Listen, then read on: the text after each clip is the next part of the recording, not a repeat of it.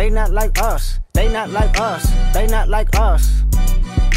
But let's say you want to travel somewhere cooler. How many opts you got? I mean, it's too many options. If you want to pass on this heat like John Stockton, you can go up to the Northwest where there's 60s, 70s for highs today. So again, we got temperatures in the 90s, but it's going to feel hotter for several days. Wop, wop, wop, wop, wop. We get hit with the heat index well over 100. But the main story really is the fact that we're just stocking up on hot days. How many stocks do I really have in stock? 1, 2, 3, 4, 5, plus 5. Hey, look at this. We've got temperatures going 90 plus for several days in a row. This is not a major cold front. In fact, a general rule this time of year is if it's June and we're talking about a cold front, it's probably a minor. And as we look into what the impact is going to be on Monday, not quite hot enough for a heat advisory, but as we look farther west, they not like us, they not like us, they not like us. In South Texas, it may feel like 118 degrees there today. Nothing on that beat, nope.